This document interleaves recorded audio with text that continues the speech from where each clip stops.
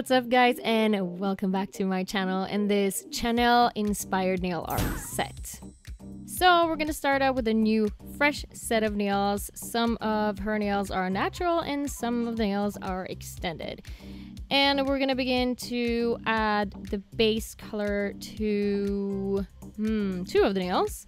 And I'm gonna use a white. This is the white buttercream, and I don't know if, well, some of you know very much about my own nails, and as you can see here, it's a total mess. But this is actually a super old video that I just didn't have time to edit yet. So these nails are actually, well, this is from last year when I got back from Seattle/Redmond, and then I just cut the nails down. I was sick of them and I didn't have time to redo them for a while, so that's why I look like this for this video. So as you can see here, I've started to add the glitter. So I wanted that white base and then applying the gold glitter on top, and I'm using two different gold glitters just to get a little bit extra depth to it. I love mixing like fine and chunky glitters to, yeah, just give it a little bit more of that dimension feeling to it. Here I have started to build up the nails using one step, and that was super mega fast, and we have started to cleanse the nails and now shaping. So I always do this with the glitter gels because, you know, if I put it on top of a nail, it's just gonna be super chunky, and I hate chunky, uneven nails. Here I have gone back to that first white, and now I am applying it actually on top of the nails instead. So as you know, this is a buttercream, so they go on super duper thin, which means that you don't have to do any sandwich technique things with it or stuff like that. You just put it straight on top of the finished file nail, and that's it. You can probably see that this one looks maybe a little bit weird. This white, it's a little chunky. I don't know if you can say that. It's because it's one of the first ones that came out. It's like first batch, and it wasn't as perfect as it is now, but I still have it, and of course I'm gonna use it, so that's why it maybe looks a little bit weird. It's not like that now. You can see that it gets a little streaky. It's not like that anymore. Here I've gone in with some black, started to paint some lines around the white nails using my stripy brush together with the black gel paint, and here we are going to create the mouth. The drooling glitter mouth. No, the drooling mouth glitter.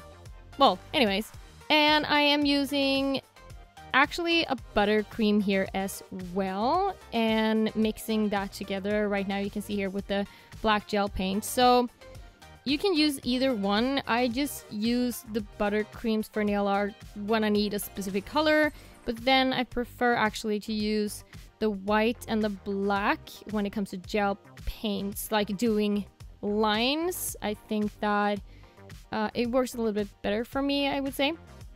And now we are doing the drooly stuff with the gold metallic buttercream.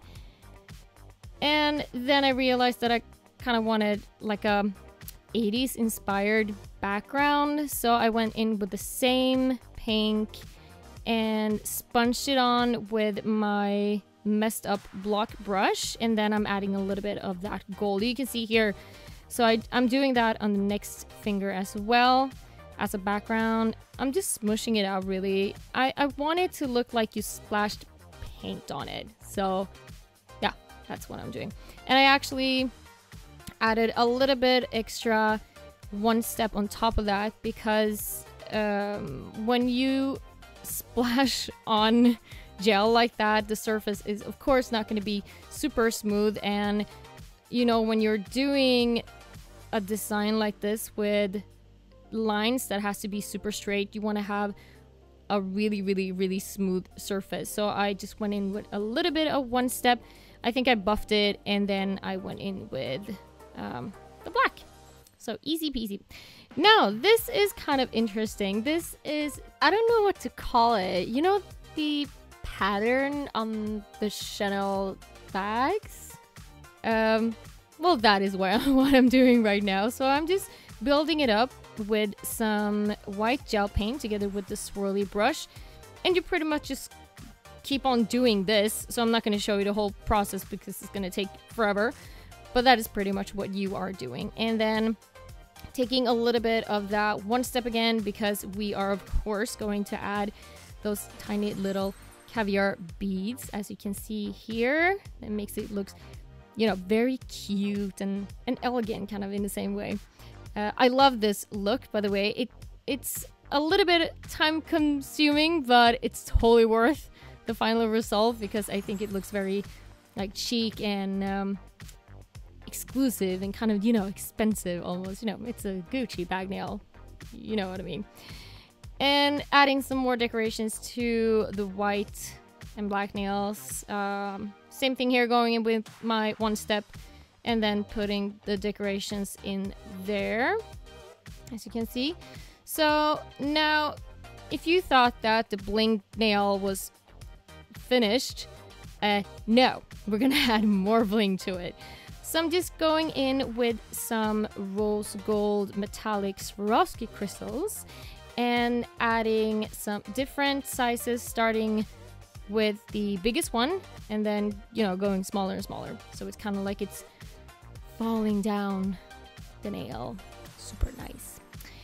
And we are going to wrap this up with some shine, of course. I think a matte would look amazing here as well, but I think you need to be careful as well, you know, when you have white nails and if you're adding matte, you will definitely end up with some color spots or discoloration. So be careful with that.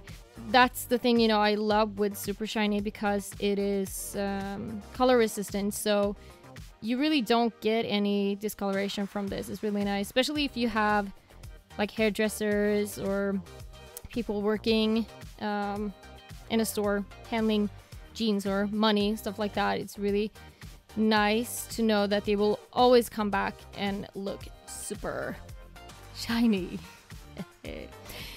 So here I'm just going in with my swirly brush again and making sure that I covered everything. When you are doing the shine on top of the Gucci bag nail, whatever we are going to call it, we need to apply this super thin because we don't want to fill out those little grooves around the shapes that we made. So as you can see here, I'm just going in before curing with my swirly brush, and I'm just pulling as much of that super shiny out of the nail as I can to make sure that we are gonna be left with that nice structure, but we're also gonna get it shiny. Well, speak of the devil, because here we are actually applying flat matte over the nail art nails.